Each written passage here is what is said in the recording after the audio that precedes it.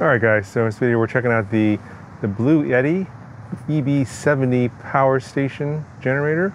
So this is like a giant battery backup, and obviously a lot of the people that are going to be interested in this are maybe going to be using this for like things like outdoor camping, obviously off-grid type of situations. I'm going to talk about mainly about the way I've been using it in terms of my FPV drones. Charging up a lot of small batteries, batteries like, for example, cameras, small drone batteries, etc. That's going to be the primary focus for at least my review. Now, I'll talk about all the specs and everything that comes with this particular one. I think the biggest difference on this particular power station is that it comes with a different battery chemistry than some of the other ones you've seen out there. This one comes with lithium iron phosphate batteries. And the main advantage of that one is going to be more charge cycles. So they're claiming up to 3,500 charge cycles, up to 80%. So compared to a lot of other power stations out there, this will probably have a better longevity. Also, the chemistry is more stable, so less chances of battery fire. There's a lot of also important overcurrent protection, over voltage protection in the unit itself. So we'll take a closer look at all of the available inputs and outputs on this particular device, as well as its pros and cons and the things that I like and I don't like about it. Okay, so in terms of everything you get with the package, you get the power station itself. You do get an external power supply that you have for AC charging up the internal battery. You do get a cigarette lighter adapter, so if you want to charge it off of your car battery, it's these cigarette light adapters for that. It takes about 7 to 8 hours on 12 volts, 3 to 4 hours on 24 volts, depends on the voltage system of your DC battery in your car. And then you got your solar panel cables here. These are some MC4 connectors. They do have a 200 watt solar panel that they sell separately, but it's currently not available. If it comes available later, I'll link it down in the description. Unfortunately, I won't be able to test that. I think I can show you how this works with the panels I've got with the EcoFlow that I got in a previous video that I reviewed a couple weeks back. So looking around the unit itself, on top here you have basically a wireless charging pad for like phones and stuff. I think it's up to 15 watts, it's pretty nice.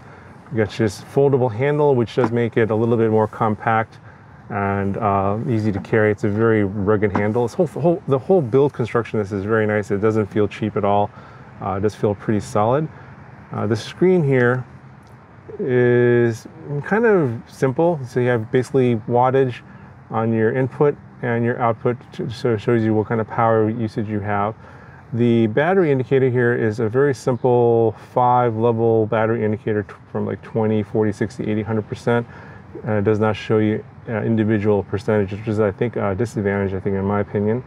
Got a light here, a few different levels of brightness, plus your SOS. And then last, the fourth click will turn it off. The input here is up to 200 watts max, so it's 12 to 28 volts. I heard it will go up to 30 volts before it shuts off. It does have a built-in MPPT solar charge controller, so I think with that it's a little bit more efficient in terms of how it charges off of solar. And if you do charge off of solar, they're saying it's also similar to charging off a car battery, around 7 to 8 hours if you have the maximum 200 watts of power. Now, of course, solar isn't going to be at the maximum all the time, so it's probably be something somewhat less. And since it's 200 watts max, if you want to run panels in serial or parallel, you probably aren't going to be able to if you want to charge up the internal battery faster on solar. So it looks like 7 to 8 hours is going to be your best bet or maximum ability on solar for this particular power station. Moving on to the DC output section here, and turn this on. So this little button turns on the screen. The screen times out after about a minute to save battery. You have two 100 watt USB-C type connectors here, power delivery 3.0. So you can power up and charge pretty modern laptops that will charge off USB-C up to 100 watts. So things like MacBook Airs, lighter, Windows laptops will up to 100 watts will charge off of the USB-C, and of course you can charge up a lot of other things off of the USB-C as well. Two old style 5 volt 3 amp USB-A ports here. You have your 12 volt 10 amp 5521 barrel connector ports here. So if you have devices that can charge off of a barrel port, barrel connector, you can have these two available, only up to 10 amps. Same with the cigarette lighter adapter, it's 12 volts up to 10 amps. So these are limited up to 120 watts the maximum power output on the DC here. So if you want more than 120 watts of power, if you want more than 120 watts of power, you're going to have to use the AC side, which will go up to 700 watts of power. There's a built-in 700 watt inverter inside here for these 4 AC outlets. So you have 2 on top here with the little spacer here for the 3rd prong, and then 2 standard 2-prong AC plugs. Just power that up, turn that on. There's a little light here. It's not that easily seen. It's very dim, and it's kind of a white color, but I wish it was a little bit brighter. So it's hard to tell if it's actually on or not. The inverter in here is a pure sine wave inverter. Now, I'm kind of wondering why they didn't include the ability to do the internal charging with the internal inverter instead of using an external inverter to charge the batteries. That's how I think that you would do it with some of the other power stations out there. The AC charger is actually built in, and I believe they're using the exact same inverter that is actually built into the unit. So it's a little strange that they're using a separate external power supply for that. Maybe they're trying to save weight. It is a couple of pounds for that, perhaps. Maybe that's why, because maybe you would leave that at home, and then you could just plug it in at home when you're charging it. Now, the thing about the external AC power brick is that it is always on when you plug it in. So you plug it into the wall, turns on, and there's an internal fan that's on all the time. It's very loud.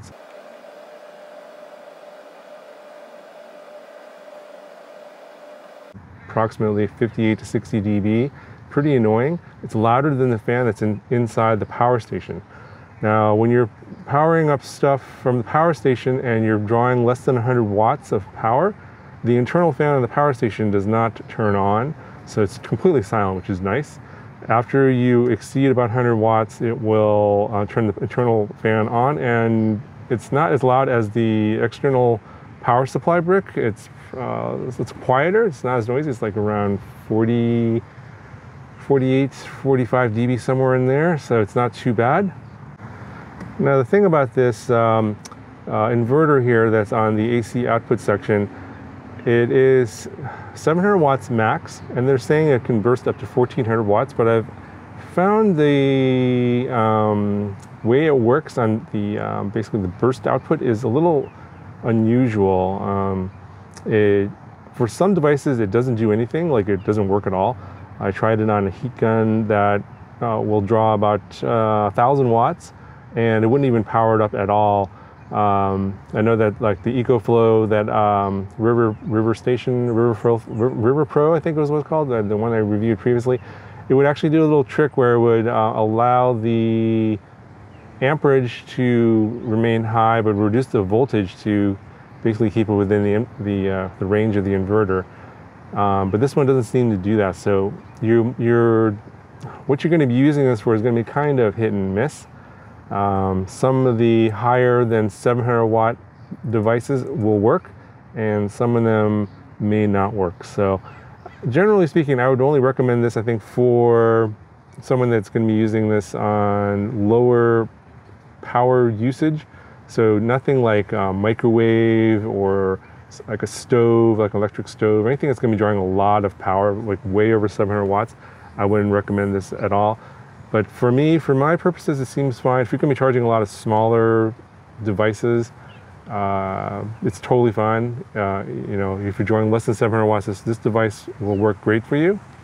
Now, considering the efficiency of the conversion here, so basically the internal battery here is 716 watt hours. That's what its fully charged capacity is, what it's rated for. Now, I found that depending upon what you're charging up. So if you're charging up a lot of really small batteries, for example, the efficiency conversion is a little bit lower versus, say, if you're just doing like, if you just want to test the efficiency of the internal components of this particular power station. If you're just testing that on the bench in a laboratory setting, you're probably going to get about 85 to 90% efficiency in terms of the amount of energy you can extract out of this power station, out of the 716 watt hours. But if you're charging up a lot of smaller batteries, obviously you're limited by not only the efficiency of the components inside this power station, but also the other devices that are charging. There's always going to be some amount of losses whenever you're charging when you're basically charging batteries from other batteries. And it's no different in this case. So I'm finding that when I'm charging a lot of smaller batteries on this one, I'm getting roughly 75 to 80% efficiency in terms of what I'm able to extract out of this power station, which is not surprising at all. I mean, that's actually better than expected. But if you're charging, like, say, fewer batteries, but larger batteries, then I think you're going to find that it's going to be a little bit more efficient. Now, for you guys that are charging up FPV drone batteries, I would recommend sticking to the 700 watt AC output here if your charger has AC availability. If you're charging off of the cigarette lighter adapter here or the barrel plugs, you're limited to 120 watts. So if you're charging up a large 6S battery and drawing like a lot of amps, what you'll find is the power station will basically cause a fault. You'll get a message on the screen here that says you have a short, and then the DC output will shut down, and then you'll have to basically turn it off and turn it back on to reset it, to turn it back, basically turn the power station back on. So you have to be careful on how you set up your charging. So like on a 6S battery, it's going to be drawing about 25 volts, and divide that into 120 watts minus some efficiency losses.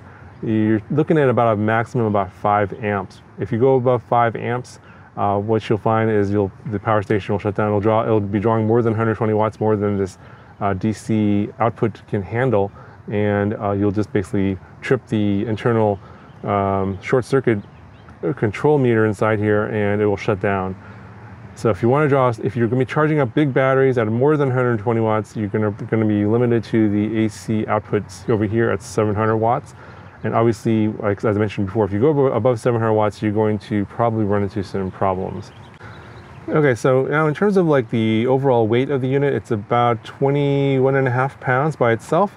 Throw in the external AC charger, that's about 2 pounds, about a little over 23 pounds total weight to carry around. It is definitely heavier than the power stations that are based on lithium-ion chemistry instead of lithium iron phosphate.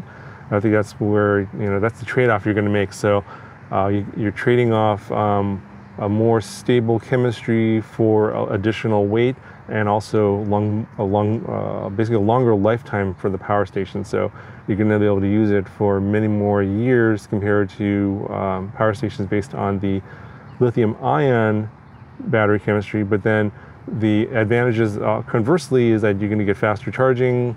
Like the lithium-ion ones can charge up faster, but the lifespan of those particular power stations are going to be shorter because you're basically stressing out the batteries quicker on those types of chemistries.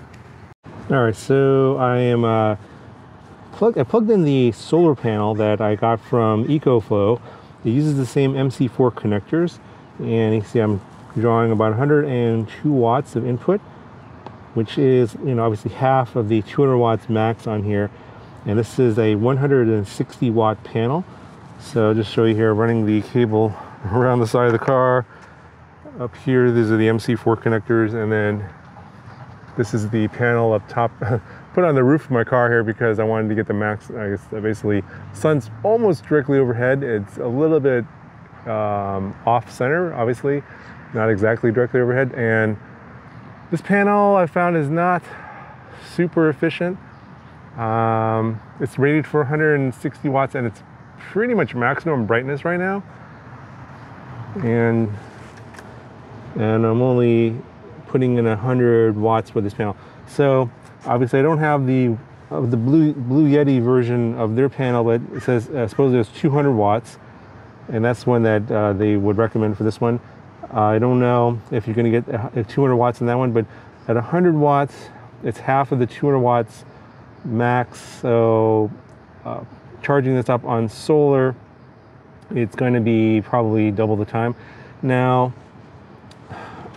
I am kind of close to the top of the battery here, so it might be limiting the amount of power coming in, because if you're in a lower state of charge, it could be that you might get more power input. So it could be artificially limiting the amount of input power based on the state of charge of the battery here to protect it. So that I'm not 100% sure. I'm suspecting that's probably the case, because I think when I plugged this in on the EcoFlow, I was getting more than 100 watts on full sunshine. It was like I think when I was testing, it was closer to 130. So I think that it is actually limiting it based on the state of charge. It's around between 60 and 80% here. It doesn't actually show you the exact percentage, which is kind of unfortunate. Okay, so what do I like and what don't I like about this power station? The fact that it's got this lithium iron phosphate battery chemistry does give it a long lifespan. I would say 40% more than ones based off of lithium ion chemistry. The downside is that it does charge up slower, and there's a lot of limitations in terms of power input and output to protect the batteries, but that gives you the power station will last a lot longer for you. So if that's more important, then that's going to be a pro. Some of the cons, in my opinion, are the 120 watt limit here on the DC output here on the cigarette lighter. I tend to use this more on the road with my LiPo chargers, and I mostly charge up small batteries, so it's not that big of a deal, but every once in a while I want to charge up a large battery, and I'm limited to about 5 amps power draw, whereas it can go 12 volts and up to 10 amps on here. But if I'm trying to charge up a 6S battery at 25 volts, it's drawing more, closer to 200 watts, and that's going to be too much for this. I do like that it does have the two 100 watt USB-C power delivery ports here instead of just one. That's a nice feature. And then you do have extra AC plugs here, 4, which is quite a few, and up to 700 watts. Now, obviously, if I want to charge up bigger LiPo batteries, I can use the AC output here on 700 watts, but that just means I have to carry around another, basically an AC to DC power brick for my LiPo charger to access that extra 700 watts, which is just extra equipment I would rather not have to carry around, but apparently if I want to use this particular power station, I'll have to do that for this one. So it's a little bit of a downside for me. Now, this is a fair bit heavier, 21.5 pounds, plus the power brick, closer to 23.5 pounds. So yeah, if you're looking for something lighter, that's going to be a downside for you. But that's the trade-off you get for going with the lithium iron phosphate chemistry. It does come with a 2-year warranty. I think a lot of other ones only come with a 1-year warranty. So if you're looking for something that's going to have a longer warranty period, then obviously the 2-year warranty is going to be a pro for you. I don't like the screen here. It doesn't give you individual percentages for the battery, and not a lot of information here in terms of input and output. Obviously, it's very simple and basic, but mostly this not being on here in terms of individual percentages is a downside for me. The thing that about the buttons here, if you press it, it turns the screen on, but for example, on the AC side, it actually turns off the AC. You can't see the light turning on and off, but it'll turn on and off over here, then press it again, and then it turns off these plugs here. So I think if you press this one, it'll actually turn off the power to these plugs. So if you want to see the screen again, I recommend not pressing this one. This will actually power off this section. But if you want to see the screen again, you just press the DC button here. Now, the thing is, like, it's currently on, but the light isn't very bright. So it's hard to tell that it's actually on. You have to look at it very, very closely. And it's actually drawing power right now, so you might leave it on inadvertently. And I don't believe it has a timeout feature where it'll actually shut off. So you have to actually press and hold, and then this light should go off here. Yeah. So now it's actually off. So the way you can tell is if you press the button, the screen will turn off much quicker. You can see that means it's actually off. If it stays on, obviously the screen stays on, that means the power station is powered on. Anyway, that's going to do it for this video. Hopefully this will help you guys out in terms of making a decision whether this is the right power station for you or not. Let me know if you have any questions in the comment section down below, and I'll talk to you guys in the next video.